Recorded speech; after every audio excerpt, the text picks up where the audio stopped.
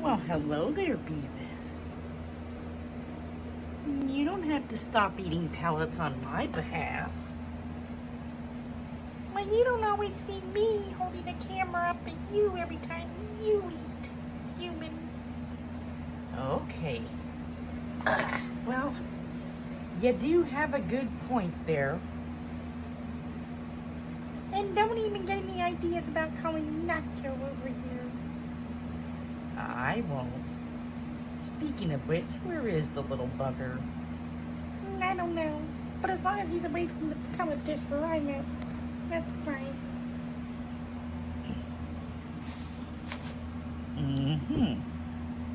I spot a little piggy. Well, what is it, little Nacho? What's up? Hey, you know,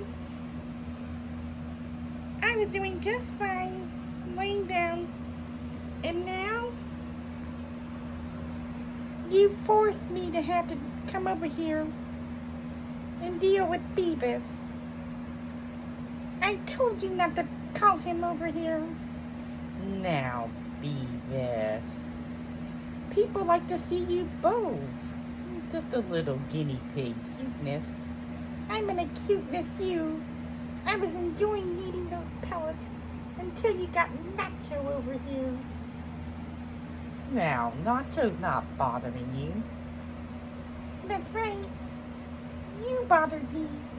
I was taking a nap, and you came over here, human. Now I gotta eat some pellets. Okay.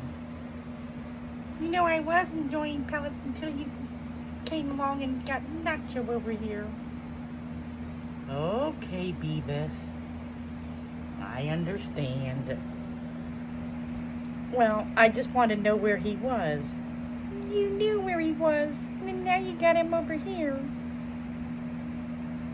Okay, well, I'll let you get back to your pellets. After you already called Nacho over here? Just go over there and eat some more, boy. I don't know about that. I'm not too happy with you for calling him here. Now, Beavis. I think I'll help myself out.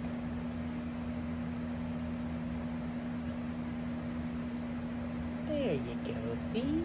Share.